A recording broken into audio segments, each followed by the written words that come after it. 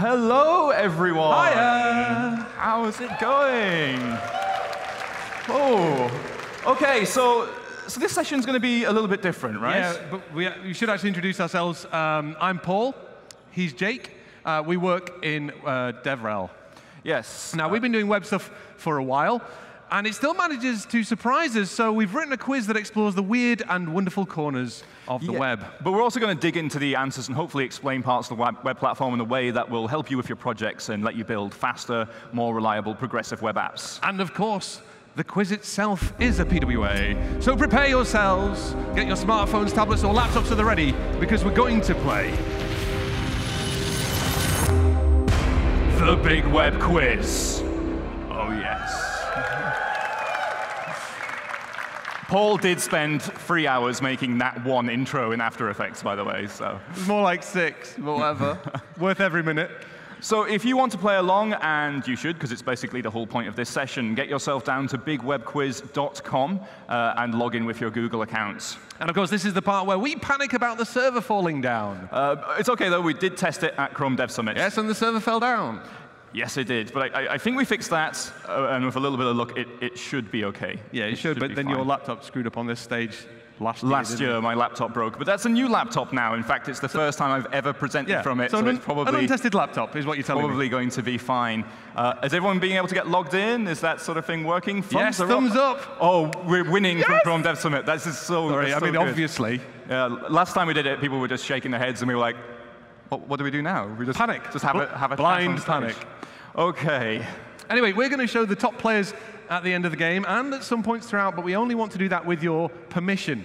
So, if you want to appear on the leaderboard, click on your avatar and click Appear on Leaderboard. Yeah, so if you phoned in sick, so you could come here instead, don't opt in, because your massive face appearing on this screen might give things away a little bit, Oh, of course, no quiz is complete without a grand prize. Yes. Unfortunately, the organizers of Google I/O told us we weren't allowed to have our own giveaway, but we came up with a compromise. Yeah, we said, what if our prize was of such low quality that winning it would kind of feel like losing?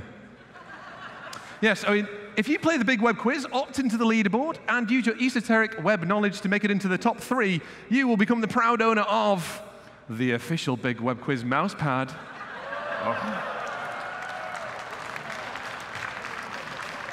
Oh, yeah. I think we all know he's enjoying that. We've been asked to make it clear, you only get the mousepad. Paul Irish is sold separately. So if you are watching this on the live stream, hello. But yeah, and feel free to play along as well. You can't win the mousepad, unfortunately. And there's a delay, right? There is. The live stream. Yeah, about 30 seconds behind reality. So you're going to need to watch for the questions appearing on your device, as the question may end before the video makes its way to you. Yeah, so in fact, if you're watching this on the live stream now, we've probably started the first question already, because we're going to be doing that in 30 seconds, and you are living in the future right now. Paul, this is hurting my head. Yeah, but it doesn't take much to confuse you, really. So. No, Should we do a practice question, make sure everything's working? Yes, let's see if this works. Let's give it a go. So devices at the ready. Here comes the first question. What does PWA stand for? Is it Progressive Web App, produced with Angular, partially wheeled automobile, or perfectly waterproofed anorak? Now, does anorak, is that a word that's... It's a coat. It's a coat. It obviously makes it the right answer. Yeah. The question should, if everything's working, be appearing on your phones now. So pick the answer that you think is correct and hit submit. Very important that you hit submit. And while you're doing that, let's see how the results are looking. So what we're seeing here is the percentage of you picking each answer. However, the order is randomized, compared to your devices. It may not be in the same order. Yes, but we can see that you're all converging on one particular answer. Wonder which one that might be. Ooh, I don't know. Should we close the question? We're closing the question in 3, 2, 1. And there it is. Oh, OK, so you think it's produced with Angular. That's interesting. OK. Yeah, perfectly waterproofed anorak. Obviously, somebody hasn't really thought about it. OK. Been to a session yet. The correct answer is, of course, Progressive Web App. Yes. So we didn't award points for that question since it's just for a bit of a practice. But one thing we do want to stress is that you have to hit that submit button once you picked your answer, else we don't find out about it. Yeah, it turned out that during the rehearsal, some of our colleagues didn't realize that, and they scored 0 points. Yes, and in true web fashion, like rather than fix the problem properly, we thought we'd just sort of gaffer tape over it with this slide and just tell you, just make sure you press that button. Just read the instructions. So everybody knows what they're doing. So let's get serious now, I think. Yes, from now on, each question will award a maximum of 4 points. Yes, indeed. That's a nice round number, isn't it? A power of 2. Very happy with that. Right, OK, so we're going to kick everything off with a deep dive into loading stuff. Because if you want to build a successful progressive web app, you need to minimize the time from the user clicking a link and then actually having your app on the screen and being able to use it. Yeah, now this is the difference between a fast app and a slow app, of course. Yes, so ideally, a progressive web app should load bit by bit. Some might say progressively. However, some loading techniques get in the way of parsing and painting, and that can result in the browser like downloading loads of stuff, but being unable to show any of it to the user. And then once everything's downloaded, ta-da, there's this big reveal. Absolutely, right? And that's bad for the user because they're left staring at a white screen, wondering if stuff's downloading, whether their connection is hung. Whereas a progressive render improves the perception of performance because things can start appearing much sooner. Yeah, and internally this is good as well because the browser can create these elements as the HTML downloads, which is much faster than doing like all of the download as one step, than doing all of the parsing as a completely separate step. And that brings us to our next question. Yes. So devices at the ready, here it comes. Which of the following script elements blocks the parser while the script downloads? So we have a normal script tag there. We've got a script with defer, a script with async, and a script with async equals false. Now this is a little different to the last one because you can select all answers that you think are true. And you're going to get points for the answers that you select that turn out to be true, and points for not selecting the ones that are false. Yeah, it's actually simpler than it sounds, honest. You get 4 points for getting it fully right. You get 2 points if you get it half right. Yeah, and it might be all of them, might be none of them. Might be somewhere in the middle. Also, you can submit as many times as you want. So if you change your mind at the last second, you can do that. Just make sure you hit the submit button. OK, let's look at the voting. Don't worry, you'll get faster than this. Let's see how things are going. Ooh. OK, so already we've got a kind of spread of answers. We've got 2 that you're pretty confident on, 2 that you're less confident on. You've had enough time to guess, so if you haven't guessed already, guess. But we're going to lock the question. Close 3, it. 2, 1, lock it. There you go. OK, so what we're seeing here, we're thinking a normal script element blocks the parser, and we're also thinking that async equals false one is going to do the same. Interesting. The correct answer, it's just that one, just the normal script. There's some happy people, there's some less happy people. So yes, although it was just a multi-select, it was only one of them that was actually correct. Scripts are awful by default. They block parsing while they download and execute. Deferred and async scripts, on the other hand, they do not block the parser while they download. The difference between the two is when they execute. Deferred scripts execute once parsing is complete, and they always execute in the order that the HTML parser discovers them. Async scripts, on the other hand, they execute as soon as they download, and that means they can run in a different order. And you may have noticed async equals false was in the list of options for that last question. Yeah, it doesn't do anything. The browser ignores the attribute value completely. Yeah, so what we're basically saying is async equals false is true, which I absolutely adore. Yes, well done, web. That is true. And that's true of most HTML stuff, like Boolean attributes. They're either there or they're not. The exception is ARIA, where you can actually set things to be false. True story. So let's talk about which one of these that, when to use the right one, which one is best. OK. So having the scripts execute in any order is probably risky, because if you've got, say, 5 async scripts, you've got 120 different permutations of execution order. And so if your scripts rely on one another, one of them causes failure, then you don't know where you're at. That's a tricky bug to reproduce and to solve. Yeah, deferred scripts are better in this regard because they run at a predictable time and in a predictable order. But if you've got this kind of like a really long article and your script is to enhance a button that's at the very top of the page, it's a big waste of time to be waiting for the whole page to download just to enhance that little button at the top there. Absolutely. So JavaScript execution is always going to block the parser and other JavaScript. So async scripts could actually cause jank during your page load if they're big or complex and they just arrive during the middle of your page load. So the answer really is it depends. Yeah, really, it depends. Test it and do whatever gives the best user experience. Turns out tools, not rules, is probably a good guiding principle here. Tools, not rules. Oh, we should have said, at the end of this session, bigwebquiz.com will show a set of links to resources and documentation for the things that we've been talking about, in case you don't believe us or you want to learn more about a particular area. Yeah, OK, so we've been discussing these scripts here, but they're old. They've been around for years. But there is a new way to load JavaScript. Yes. Ooh. Scripts can be loaded as ECMAScript modules, and it's this type equals module thing that makes it a bit different. Module scripts can be external resources using the source attribute like this, or they can be inline, like normal scripts. The exciting thing you can do with modules is use these import statements to dynamically load scripts. And this is actually supported in Safari, in the stable version right now. But it's also behind a flag in Chrome, Firefox, and Edge. But once it lands in all of the browsers, I think it's definitely the best way to load scripts. Yeah, it seems good. It's really cool. So on that note, here comes a really cruel question. Devices at the ready. Here we go. According to the specification, which of the following scripts executes first? That's a good quiz voice. Thank you. I've been practicing it Good quiz voice. backstage in my hotel room. It's been very awkward. So what have we got here? So we've got type equals module, type equals module with something in line, defer with something in line, and then standard issue script there, but with defer on it as well. Which one executes first? Let's see what you're saying so far. OK, so it's there's a bit of a debate around two of the answers. What, two of them, about yeah? two of them. Yeah, but it's fairly... Yeah, If you haven't guessed already, get a guess in. There's no harm in guessing, because we are going to close the question. 3, 2, 1, and it's closed. So what we're saying here, some people think script 1 is going to execute first, which makes sense in terms of numbers. It's the first number. I like that. That's probably how we actually write our questions. Some people are thinking script 2, which isn't the first number. No, there you go. Thank you for that, Jake. The answer, though, it is script 3. Oh, yes, someone is very happy at the front there. OK, here's why that is. Like I said before, the way scripts block execution by default while they download, that was a bad design, a real design mistake. So module scripts have a different default. They are deferred. But the same also goes for inline module scripts. And this is actually pretty new, because regular inline scripts cannot be deferred. So in this case, the attribute is totally ignored, making it just a normal script, which executes immediately. So it's first. You can also use async as well on module scripts, and this causes it to execute as soon as all of its imports have downloaded. Now, fetching stuff from the network quickly is important, but not having to fetch it at all is even better. So we're going to take ourselves a dive into some caching stuff. And there are two basic types of cache usage that we're interested in here. When the page fetches something, it's going to start by looking for a match in the HTTP cache. Sometimes the thing it finds needs validating with a server, so it makes a connection and says, hey, I've got this thing already. It's this old, and it's this shaped. And the server can either say, no, don't use that.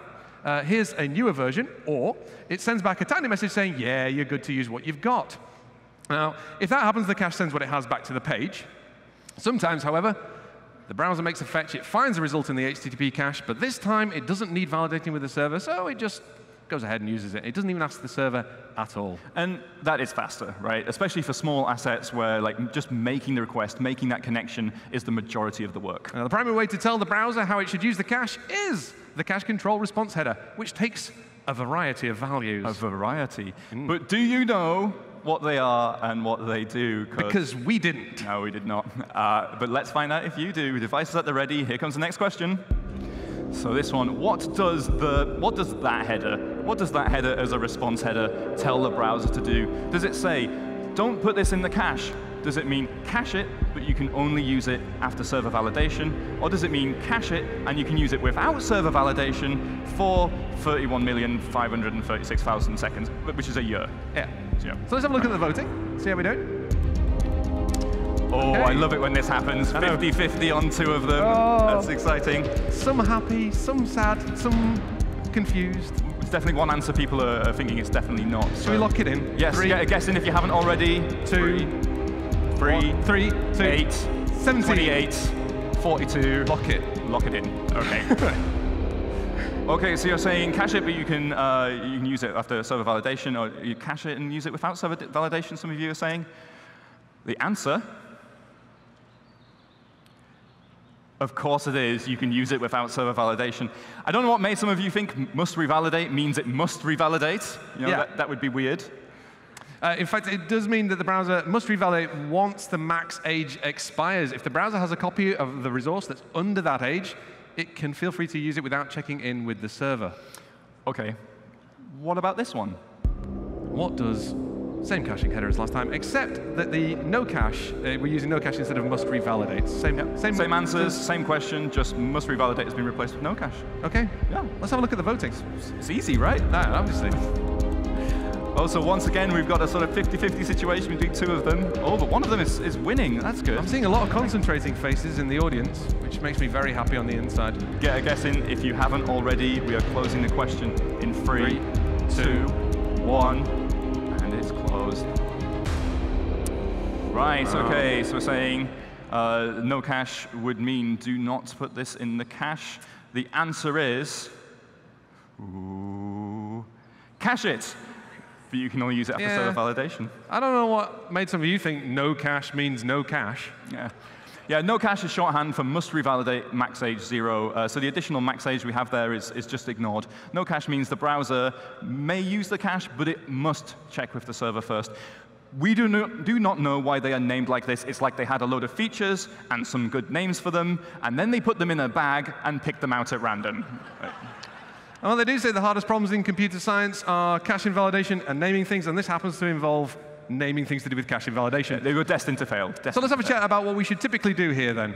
Yeah, well, like we said, it's best to avoid a request if possible. So for sub-resources, treat your content as immutable. Give it a unique URL that never changes, like we have here, cat4e22, whatever, and let that cache for as long as you can, which is a year.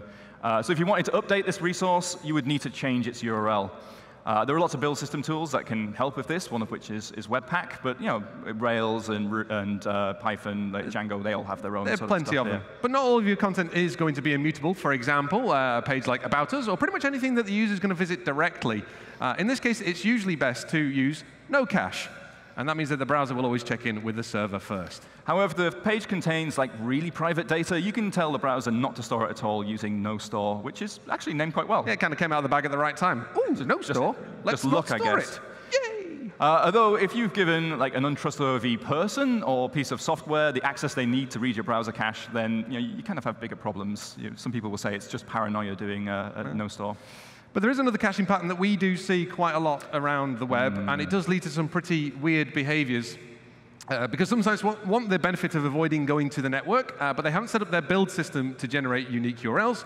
So they go with regular URLs like script.js, and they expect the content to change over time, meaning they don't want to cache it for a year, but they take a guess. And they kind of go, oh, how does a couple of hours sound? 2 hours. Sounds like a good compromise. But it really isn't. It's a really bad compromise. And we see this everywhere, on a lot of static services as well. Don't do this. Here's why. Let's say you're serving some HTML, CSS, and JavaScript, and you're telling it to cache for 2 hours. User visits your site, and that means they download a lot, right? And they end up with those resources in their cache and on their page. So, yeah. So far, so good. Yeah, it's all working. But let's say an hour later, you update your HTML, CSS, and JavaScript, so they're version 2 now, but you don't change the URLs. Meanwhile, users browsing around the web, and the browser just decides, I've had enough of those two, and it's going to remove the HTML and the JavaScript from the cache. And maybe you're thinking, why would the browser ever do that? But the browser can remove whatever it wants from the cache whenever it wants to. Maybe it just wanted some space back. Yeah, and also, because these assets have a max age, and that's from the point they're downloaded, you can get them out of sync. They can expire at different points. So now the user returns to the site. They'll get the CSS from the cache, because it's still within the 2 hours. But the other assets, they are going to come from the network. Yeah, so now you've got version 2 of your HTML and your JavaScript, but you're still on version 1 of your CSS. Yeah, and the result of that, it could be fine. You could get away with it, maybe. Or you could end up with a load of broken, unstyled stuff appearing on the page. Basically, it's a big gamble, and it's going to be very, very hard to figure out why if it breaks. So don't do that if you can avoid it. Instead, either use no cache or immutable resources with a year of caching. So far, we've covered parser blocking and caching, but another part of page load is timing. Now, some resources start downloading pretty late, and the performance can suffer as a result. The most common one that we see is web fonts, I would say. Yeah. And fonts are defined in your CSS, including how to download them and where to use them. So once the browser has downloaded your CSS, it performs a recalc to apply all those styles to the page. And at this point, it discovers that it needs a web font for one or more of those paragraphs on your page, so it begins fetching it. Meanwhile, the browser lays out the page and paints it, but this paint is going to be missing the text that needs the web font. Oh yeah, we've all seen this, and we've all sat there going, really? Really, really? I just wanted to read it. And it's pretty frustrating, right? But once the font has downloaded, the browser performs layout again and paints the page, this time with the text using the web font. Yeah, so as you can tell, this isn't really optimal. The font starts downloading so late, and the result of it is the user is left without content. Well, they actually have the content on their device. It's just the browser's refusing to download it. Absolutely. Refusing to paint it, right? Yeah. Now you can improve things a lot using link rel preload. And with this in the head of your document, you're telling the browser that you need the resource as part of loading the page. So that means the download can happen in parallel with the CSS. Right, so now you can see here the time between the CSS download and the font download is massively reduced, and that means the user gets content quicker, which is great. When you use link rel preload, the response is actually stored in a special preload cache until the browser needs it. So yeah, we've got this preload cache, we've got the HTTP cache, but there is another. In HTTP 2, the browser can ask the server for something, and the server can say, yeah, sure, here it is, but also, here's some other stuff that I think you might need. This is called HTTP 2 push. The server sends down an additional response and the information the browser needs to know for when it can use those responses. Thing is, this cache, it's a completely different cache from the other two, which brings us to our next question. Devices at the ready. Which cache does the browser check first? Is it the HTTP 2 push cache, the preload cache, or the HTTP cache? This is a cruel one. It's not one I knew until talking to the networking team at Chrome. I think this is bearing out what we're seeing here, which is... Well, there's one answer people are kind of more sure than the others. Oh, it's getting less sure now. You see, there's confidence is waning, Jake. Oh, it's going... Okay. Definitely take a guess if you haven't already. Make sure you hit that submit button. We're going to close it. The question. 3, 2, 1. It's closed. We're out. Oh, the HTTP cache was winning that one. Popular answer. Popular answer among Googlers, I seem to remember when we did rehearsal. And just like the Googlers... Wrong. Wrong. The correct answer is the preload cache. Absolutely.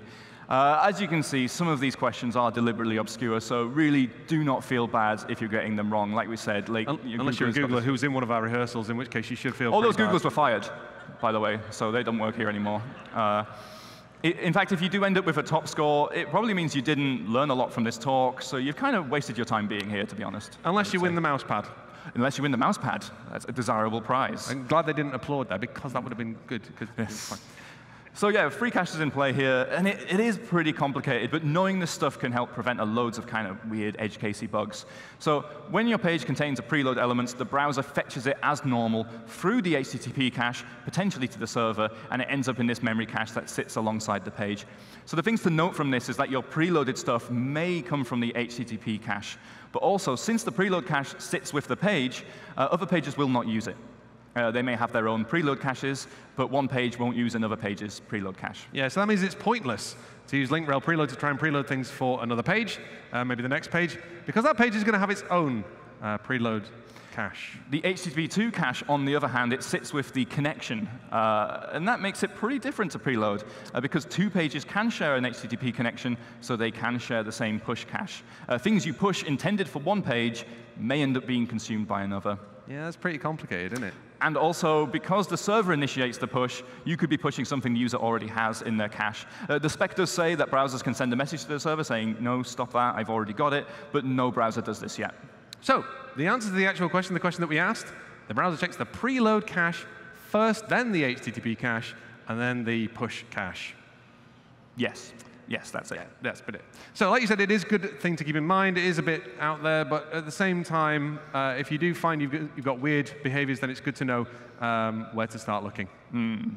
Yeah, I think HTTP 2 push is dead powerful, but it's pretty low level, and in many cases, link rel preload is a simpler, more reliable solution, and it definitely seems to catch people out less, and dev tools are much more helpful when things are going wrong. Absolutely. So that's the networking round, if you like, complete. Shall we take a look at our leaderboard? Yes, we shall. Let's see how you're doing. Ooh. Hey! There we are. We have one person in the lead at the moment. Andre in first with 20 points. That's pretty good. But we're only halfway through. Well, absolutely. Less than halfway. So if you've been playing this quiz and you're competing with colleagues and you're thinking, well, they know plenty of network stuff, they've got an unfair advantage, well, hold on. Because the thing is, CSS and rendering, that might be your thing, and that's your time to shine. Because indeed, let's talk a little bit about rendering. Yeah, animations are important in communicating parts of your UI to the user, and they also just look really cool. We've had a lot of fun with animations so far here, right? But a badly performing animation can be really jarring, often worse than no animation at all. Yeah, now modern browsers have an animation fast path known as compositing, and this means that the browser takes a particular element and it temporarily isolates it into its own layer. Now, if the conditions are correct, the browser does this automatically for an animation. Now, this minimizes the impact of the animation, as the browser doesn't have to keep repainting the thing behind the element that's actually doing the animation. And at the end of the animation, it can merge down or flatten that content back with the other content on the page. But as Paul said, the conditions need to be correct for this to happen. So, devices at the ready, here comes a question. We're animating a circle in an SVG. Which of the following animations will be automatically composited in Chrome 57? So it's the center X and transform, or opacity. And you can select, I believe, all that apply. I need to get in on the You do? I think I like your quiz voice. I'll give it a go on the next question. All right, go on. How are you voting now? OK, so strong feelings about kind of 3 of them, less confident with 1 of them. Ooh, get a guess in if you haven't already. We're going to close the question in 3, 2, 1. Don't forget to submit. There you go. Closed. OK, so we're sort of saying we've got a transform there. So yeah, an opacity and transform. The correct answer. Ooh, it's none of them. It's cruel, isn't it? Yeah, I know. Yeah, for implementation and legacy reasons in Chrome today, and I think it's fair to say we'd love to see this change, compositing never happens for elements inside of an SVG element. Use an out-of-date emoji there, Paul. That's not on brand. Awkward. This means your animations are going to paint as a flat single layer every frame. Yeah, and in case you're wondering, Edge and Firefox do currently support composited SVGs, but Safari 10.1, like Chrome, does not. But the good news is it's something that we are looking at, and we'll post a link to the Chrome bug at the end of the quiz, so you'll see it in the resources on your devices. OK, so that's SVG. But let's talk about your standard issue DOM, your non-SVG DOM. We are animating a div. Which of the following animations can be automatically composited in Chrome 57? Is it margin left, width and transform, or opacity? Can I commend you on your quiz voice? I really like that one. Oh, it's based on the guy from the Weakest Link in the UK. Okay. Yeah. Let's take a look at the voting.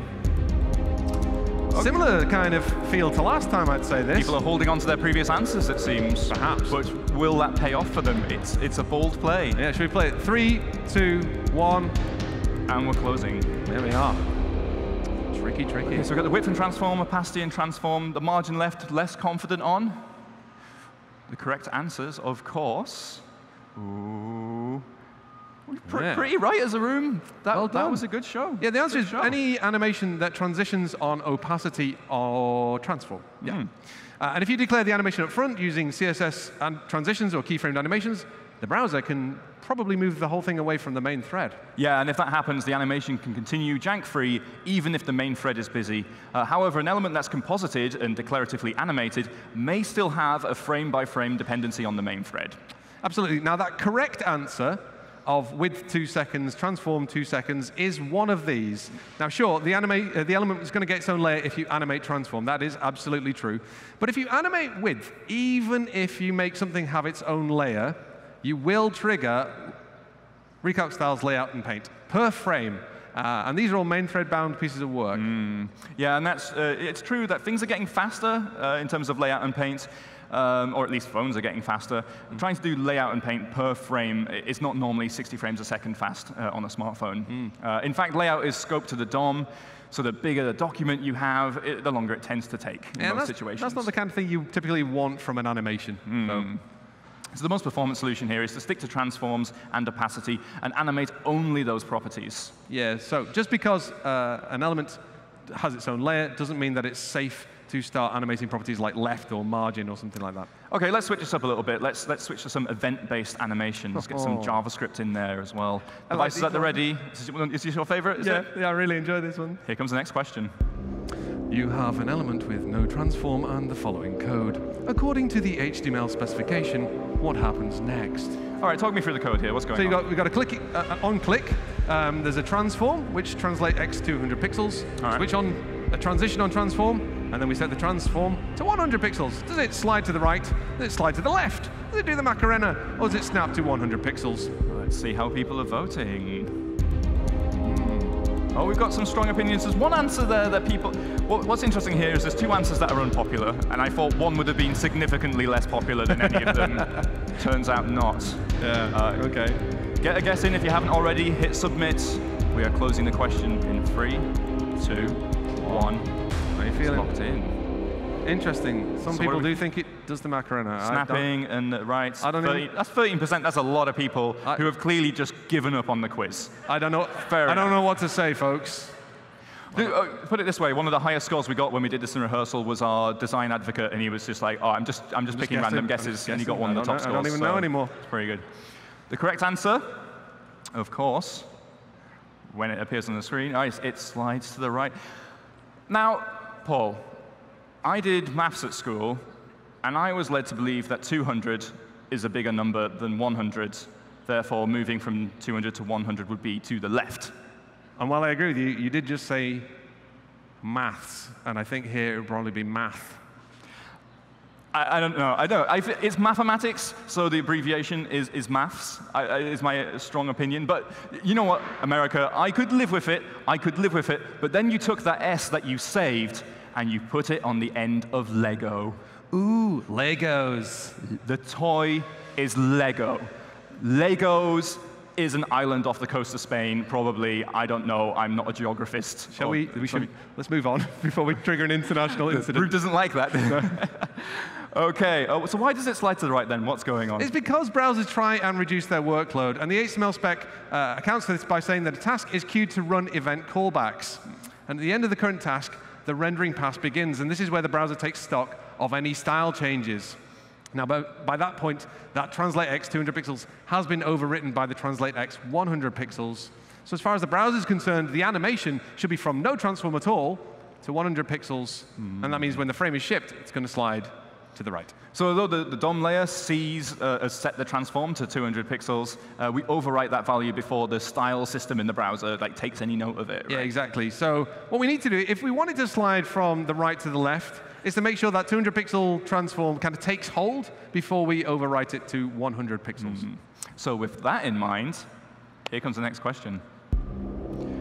You have an element with no transform and the following. It's the same question, really. Same question, but the difference is we have that final transform wrapped inside a request animation frame. Does it slide to the right? Does it slide to the left? Does it snap to 100 pixels? Or does it gain sentience and feel only sadness? Basically a web developer. Let's see how you are voting. Or less sure this time, dividing the room. Except for one particular answer. I wonder which one that is. Get a guess in if you haven't already. We are closing the question. 3, 2, 1. It's locked in. Oh, so what we're seeing here, kind of pretty much equal guessing among the... That tends to happen with this quiz about this point. People just kind of, it all just spreads out evenly among the non-ridiculous answers, should we say. The correct answer, though, is once again... it slides to the right. What? Ta-da! What? Yes. Why? Yes. Tell me. Because maybe you're thinking that... OK, calm. Because you set the transform to 200 pixels, and you maybe thought, hey, we waited a frame, and then we set it to 100 pixels. So surely it took hold. You know, we got the 200 pixels to take hold, and then we animated. Like, that's what you'd expect. But no, the HTML spec says, once again, things should be a little bit different to that. Yeah, it's the same as before. Our event callback runs as part of a task, and then we get to the rendering bits of the event loop, and that involves running any requested animation callbacks, and then the browser thinks about styles and such and doing the actual painting. Because animation callbacks happen before style recalculation, the net result is exactly the same before, right? Like we overwrite the value before the style system sees it. OK, so let's talk about what we could do then if we wanted to solve this. Now, one fix that we could apply here would be to not call request animation frame once, oh no, but in fact call it twice. Just take that in, enjoy that. Now, if you request an animation callback while the browser is running an animation callback, then those will run in the next turn around the event loop after style recalc, which would mean that you've definitely got something at 200 pixels before transforming it to 100 pixels. The downside here is that you've got ridiculous looking code. And that it would be an extra frame before the animation starts. And in fact, in Safari, you'd actually wait 2 frames, because they don't follow the spec, though they do follow what I think was our expectation. Yeah, initially we thought Chrome was buggy in this case until we actually looked at the spec. I was like, CR bug and everything, ready. And then, oh, no. But perhaps you don't want to do this kind of ridiculous double wrap thing, and instead you want to force that style recalculation to happen synchronously so the style system sees that 200 pixel transform before you change it to 100 pixels. Shall we have a question on that? Yes. Here we go. What could go in here? And by here we mean where it says answer goes here. To force a synchronous update in Chrome 57. Get bounding client rect, offset width, get computed style, inner text. Select all that apply. Multi-select one. Let's see how people are voting. Okay, so we're confident on one of them, unsure about 2 of them, pretty certain one of them isn't.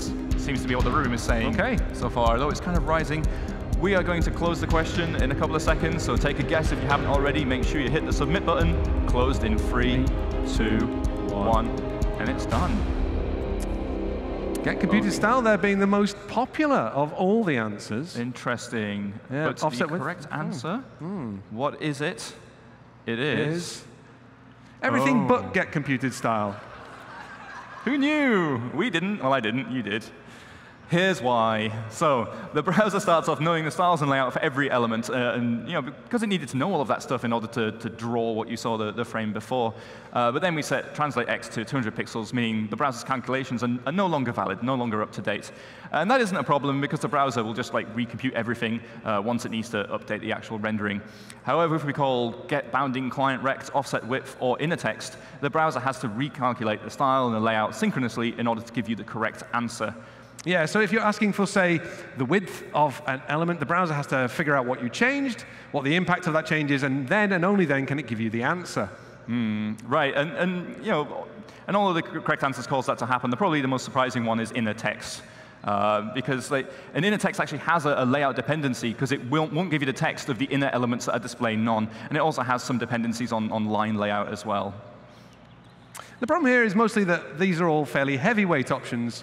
They trigger both style calculations and layout synchronously, not per frame like in the previous example, admittedly. Yeah, and since layout calculations, they scale with the DOM size, you risk pushing the start of your animation back, which may make your app feel laggy. You press a button, you have to wait a few milliseconds before it starts up.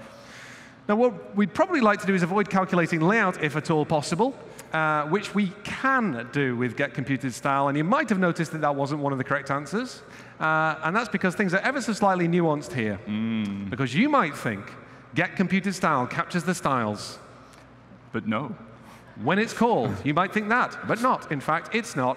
No, because if you update the styles before checking a property of the computed styles object, you'll get the second value, and not the first. And this blew my mind when you first showed me it. The styles aren't computed when you call the big get computed styles function.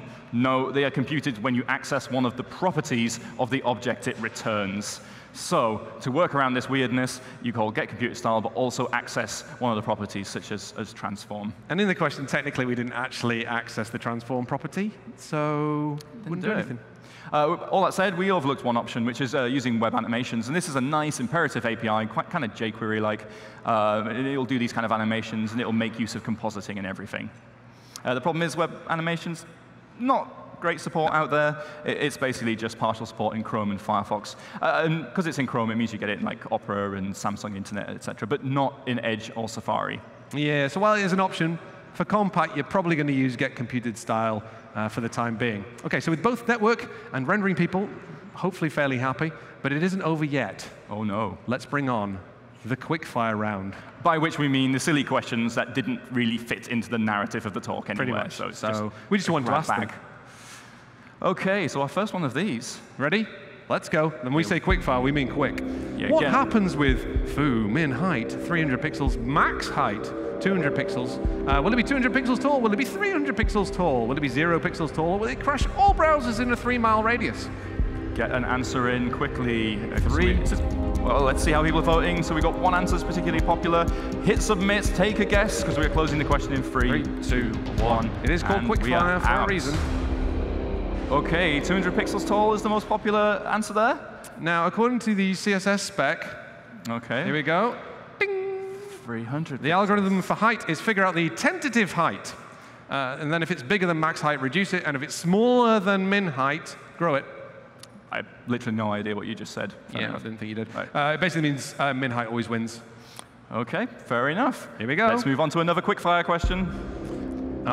This is my favorite. Yeah. After running this code, which of the following is set to 1? And you can see we've got an int8 array, and we're setting a bunch of items there to 1. So the suggestion here is that possibly, maybe, one or more of them is not going to work. So select all that apply and get an answer in quickly. Big thanks to the V8 team who showed us this one. We didn't know anything about it. No, they were wonderful. Judging by the spread of answers there, you know nothing about it, so it's fine. We're all friends here. That's great. But we're locking it in 3, 2, 1. There we go. OK, so who knows? The correct answers, though. Here they come from the server, which is getting slow. OK, there we go. Correct answer, 0.9 and 1.0. Why? Yeah, the reason is pretty weird. Go on. So when you do this kind of thing, when you assign like this with a string, JavaScript needs to decide if you're assigning to a property of the object or if you're assigning to an index of the array.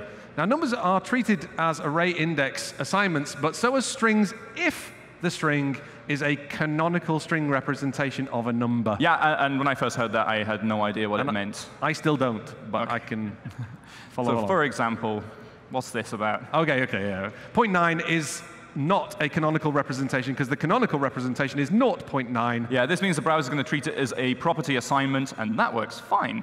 Same goes for 1.0, because the canonical representation is just 1. However, 1.1 is the canonical representation of 1.1, so JS treats it as a number. And this means it tries to assign to the 1.1th item of the array, but array indexes need to be integers, so it's just silently ignored. Yeah, why would it throw an error? So the same goes for 1.2, same kind of deal. Right, second last question. So we are going to move on if my clicker continues to work. There we go. That makes me happier. Devices at the ready. Here we go. How many elements are created? OK, so we're assigning to inner HTML, then plus equals, plus equals, plus equals. How many elements does it create? 1, 4, 10, or 16. Let's see how they're voting. Quick fire, so get your answers in quickly. We've got 2 strong answers, and 2 people are, pretty dismissive of. Guess if you haven't guessed already. We are closing in 3, 2, 1, and we are closed. So we're saying 4 and 1, the most popular answers of the room. OK. The correct answer, of course, is 10. Hey! Yay! So why is this then? OK, so when you use plus equals, it is equivalent. It's just shorthand for reading the value and adding more to it. It's a read and a write. So if we expand this out further, we create 1, 2, 3, 4, 5, 6, 7, 8, 9, 10 elements. There you go. So there you go. If you really want to append a string to an element, you can use insert adjacent HTML, which is ancient and apparently brilliant. Like get bounding client rect, same kind of deal. Thank you, Internet Explorer 4, for that API. Yeah, this will actually create 4 elements. So we're going to do the final question of the whole quiz now. This might be my favorite, this one. Given this chunk of HTML, which resources are requested? So what have we got here? We've got an image with a source. Excellent. We've got a script with a source. Link rel style sheet. Link rel preload. OK. Whoa. So it's a select many, so select all that you think apply. Yeah, 1, 2, 3, or 4. Let's see how the answers are coming in. Interesting, a real spread here. So it's kind of confident, I guess. Wow. Did anyone else see that? I think there is a large amount of bird mess has just landed right in front of us. That is incredible. The birds are not happy with the quiz. Yeah, someone didn't pick the right answer in the last round. Fair enough. OK, I'm going to step back a little bit. Yeah. And we are going to close the question in 3, 2, 1. There it goes. OK, so a sort of spread there of the answers. Ooh, but which ones actually are going to be requested? So good. It is 1. Just 1. And this question is really evil, and I don't know how many people might have spotted what was going on here. Yeah, so even though this is an IMAGE image, the browser does treat it as an IMG image. So yes, that one's going to download. This script uses source, S-O-U-R-C-E, rather than SRC. So the browser just ignores it. Doesn't download. Don't like that one. These use the correct attributes, but have you noticed that Ooh, yeah, that code highlight has, well, it's basically all but gone. Yeah, why has it changed? Well, in HTML, script elements cannot be self-closing. That doesn't work. You have to close scripts with a proper closing script tag. Oh, so the browser parses those two link elements as JavaScript, and that's going to throw an error. They definitely don't download. Sorry, that was horrible. Sorry, not sorry. Completely not sorry. Well, so this is it. The moment we have been waiting almost 45 minutes for. Yeah. Who are the winners of the mouse pad? Let's find out. Oh, Ivan. Oh, Andre. Andrew Betts. Congratulations. There he is. Excellent. But all three of you have won mouse pads. A big round of applause to our three winners. So after the session, come and find us. Come to the front with your phone and prove that you did actually get that score.